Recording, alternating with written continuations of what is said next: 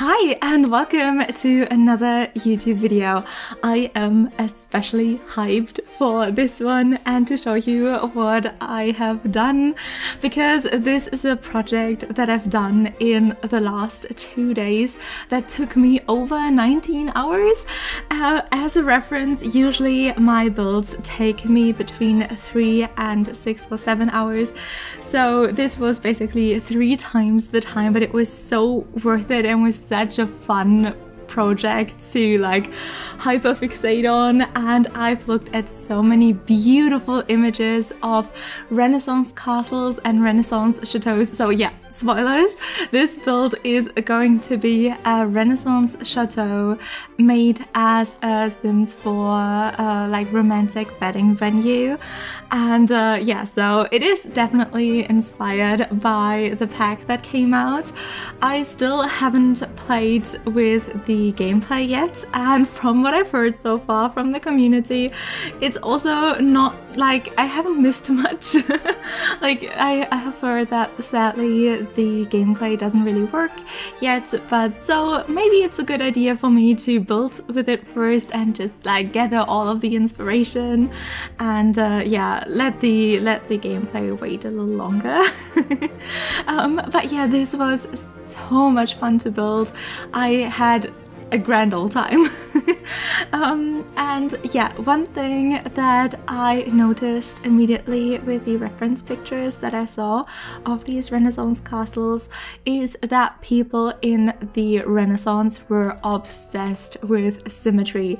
It doesn't matter if it's like the gardens and the landscaping, everything has to be symmetrical, but also on the build itself, everything has to be symmetrical. And that was almost, I would say, a fun challenge, because usually I have like a very organic build style. I go really fantasy-esque and sometimes play with some interesting shapes for my builds and stuff, but this time you could really like take a mirror in the middle and it would be like flipped exactly on both sides. Of course, on the interior, like the bedrooms on the one side look different than the bedrooms on the other side, because I just thought on the interior everything else doesn't really make sense and you don't really like see the like symmetry overall on the interior if you are in one room like in real life. But yeah, on the exterior I really made sure that everything is symmetrical, which was also very handy for like cutting this video, because as you can probably imagine, with 19 hours that it took to build this, I had a bunch of footage of me building this. But the nice thing was that I basically could cut out half of it and you still were able to see every single step of the process, because I just doubled everything that I've done. And so yeah, that was a bunch of fun. And the reference images, I just need to show you a few right here, but they were so beautiful that I am just like, I don't know, I am in such a hype for building castles right now. I just like, I want to continue tomorrow, build another castle. I want to build a medieval castle. I want to build a fantasy castle. I just don't want to stop building castles. But I also have like so many other fun plans that I think I'm going to switch it up first, and then I'm going to sprinkle in another castle hopefully very soon. That would be so much fun. So yeah, I hope that you like it so far. With the overall shape, I knew pretty much exactly what I wanted to do pretty fast. I didn't have like one reference image that I tried to copy. This time I had more like a bunch of reference images and I got the overall vibe, but the shape just, I don't know, was something that just came to me and that I really wanted to do. So I had the shape figured out pretty quickly because it was already like so clear in my mind, and that doesn't doesn't happen that often. Of course, I'm always like, I always have build ideas, I'm always inspired, but usually when I have a build idea, it's more of a general concept of what I want to do. But this time I just had this clear image in mind of basically the exact castle that I wanted to build, with this like yellowy white and then the brick accents and the overall shape and the like kind of tower like structure in the middle. It was so clear in my mind already that the base structure like was built pretty fast, I would say. Of course, just because of the sheer size of it, and because everything I also wanted to be nicely decorated with columns and with windows and stuff, it took a while, but it didn't take as long as I thought it would. Where I did take the most amount of time was the landscaping, because I wanted it to be nicely landscaped. I wanted there to be lots of greenery and nature around, but at the same time everything had to be nicely curated, just because that is the style of that time that I was going for and was inspired by. So everything had to be very neat and very symmetrical, of course, and there couldn't really be a lot of like outliers, which is very different from the landscaping style that I usually do. I recently did a tiny house that also had like a very neat and almost symmetrical front garden, if I remember correctly. So I had a little bit of like training and experience, but not too much. So yeah, that was definitely a challenge, but I think like in the end, looking at it, of course now you can't see the finished project yet, but I think you can see how it comes together, and it just was a bunch of fun, and I would say it really does come together, and I managed to keep everything symmetrical. Of course, like if you like see something that I missed, I can totally understand if you have the urge to write that into the comments. However, I have already uploaded this to the gallery. My gallery ID is SunnyCreations, so I can't change anything about it now if you see something that is asymmetrical, but you can always download my build and fix any asymmetries that you may find. Like as soon as it's in your game, you can do with it whatever you want. Just like, I mean, if it comes to re-uploads and stuff, I did spend 19 hours on this, so it's never nice if someone re-uploads without giving like credit or changing like more, like a substantial amounts of stuff. Like if you take this castle, for example, and you transform it into like a haunted abandoned castle and give it a whole other vibe and stuff, I totally see the wish and the need to re-upload it, and that's something where I would never say anything negative about, because there's so much of like work gone into that from another person, and yeah, I don't know, so much like creative juices that went into like a different iteration of this build. So if you want to do something like that with this build, you have my go ahead, but not just, I don't know how I came up with this topic. But now we get to my favorite part of the landscaping, and this was something that I didn't really plan out to do. I don't know, I just fussed around with circle shapes, because yeah, a lot of those gardens that I saw had a lot of circle shapes, so I wanted to do something too. And then I put two circles into each other, and I played around with these like hedges that are fences in The Sims, and just put them together and then made shapes with fences without thoughts, really. It was just like all creativity, no thoughts, but it worked out, and I think the end product looks so cool. It looks a little bit like a fancy Pokeball. I don't really know how that happened. I mean, I guess while I was building this, I watched the like Pokemon Direct where they announced Gen 9. So maybe that was the influence. But yeah, I just wanted to make some cool shapes, and I did, and then I decorated with like some greenery and also some flowers and a fountain, and it all just came together so nicely. Like this was such a nice build for me, because of course the last few days, the news and stuff, it has been tough, and this was like where I could just like shut off my brain, and I just did stuff and everything worked and it looked good, I would say.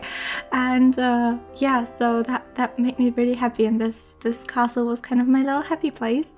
So I hope that when you download it and when you play in it, maybe have your Sims wedding in it, it can be a little happy place for you too. That would make just make me so happy. And yeah, so I found in debug, I found this fencing that was so beautiful and so fitting for a chateau like this, especially when you translate it in modern times and imagine that there are also visitors there and stuff, which are just like these yeah, I mean, you can see it.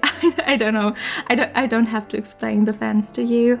But then I went back and I was kind of unhappy with the brick texture of the foundation that I put the whole castle on.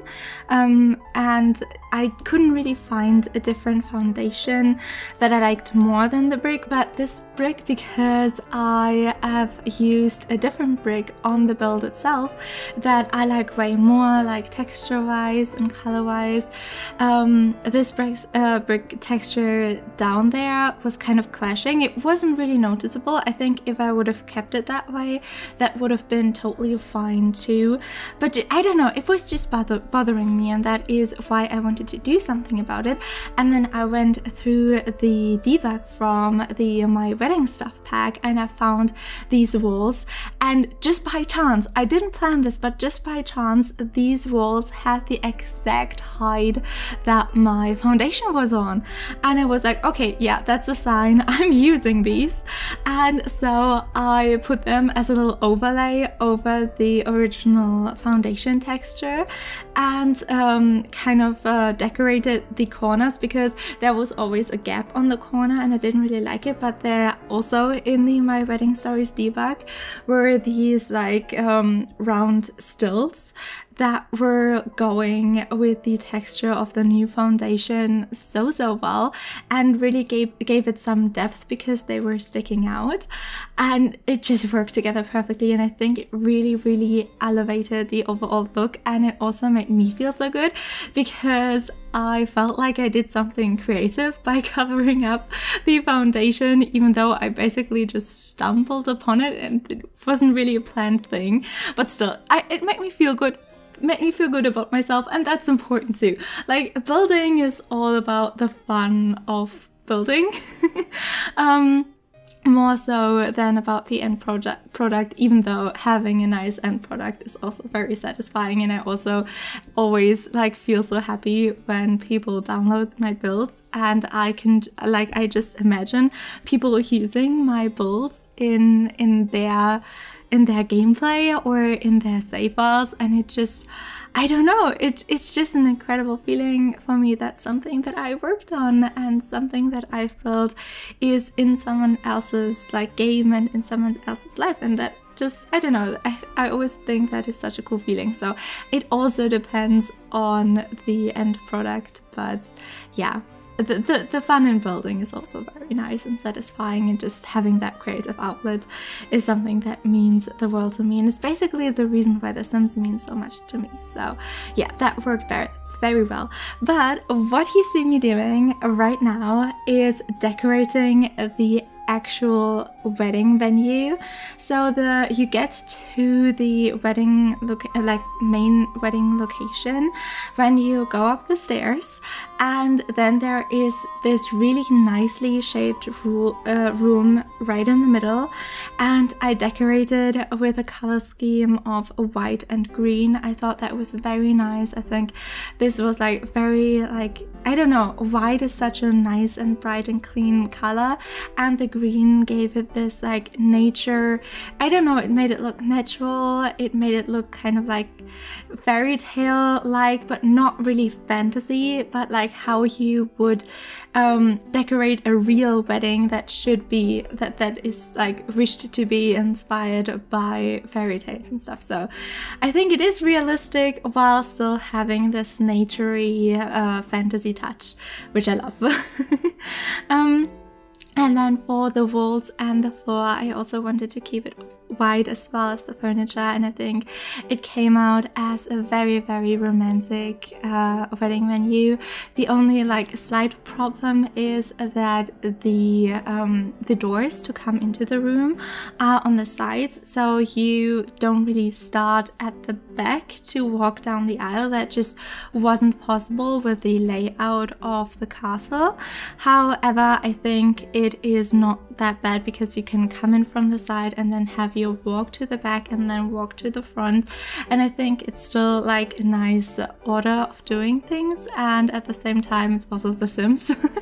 And in The Sims like it isn't this like big emotional reaction to like the first time seeing the bride, so I think your Sims are okay with your Sim just walking to the end first and then walking down the aisle.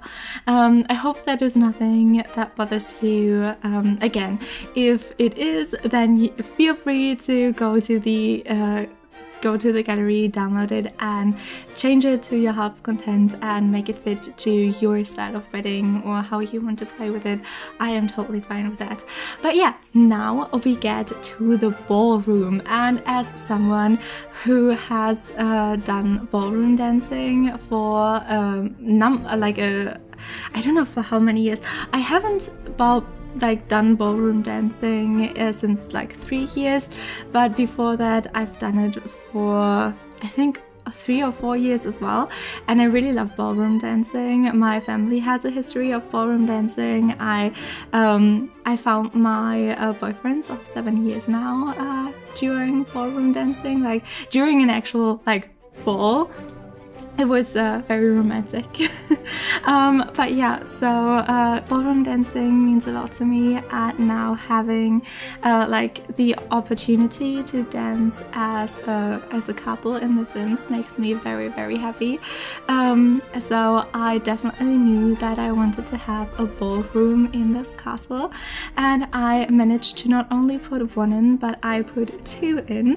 One has like this dark brown, slightly medieval looking like floor and walls, wall paneling, but then has like purely white decorations, whereas the other one is like a completely white room but then with pink decorations, and I think both of them are super cute. And in general, I think this whole castle is made so it's possible to have 2 weddings at the same time. Of course, there's only one venue because otherwise it doesn't really work. In The Sims, I think there was a glitch with there only being allowed to be one wedding venue, but when it comes to the catering, when it comes to the spaces to have the celebration, there is enough space for 2 weddings here. I also made sure that this wedding venue looked very, very nice and magical during the night time, and so yeah, I really hope that your Sims are going to have some nice and romantic moments here. I really hope that you liked and enjoyed this video. Oh, also one thing that I forgot to say is that I didn't show you everything from the interior, of course. There's also a grand kitchen in there. There are 6 bathrooms, 6 bedrooms. There are like 4 bathrooms, but with separate bathroom stalls. So there is like a bunch of ways to go to the bathroom for your Sims and their guests. So yeah, I really hope that you like this build, that you enjoyed this video. If you would consider subscribing or giving this video a like, that would make me super duper happy, and I hope we'll see each other again. Bye!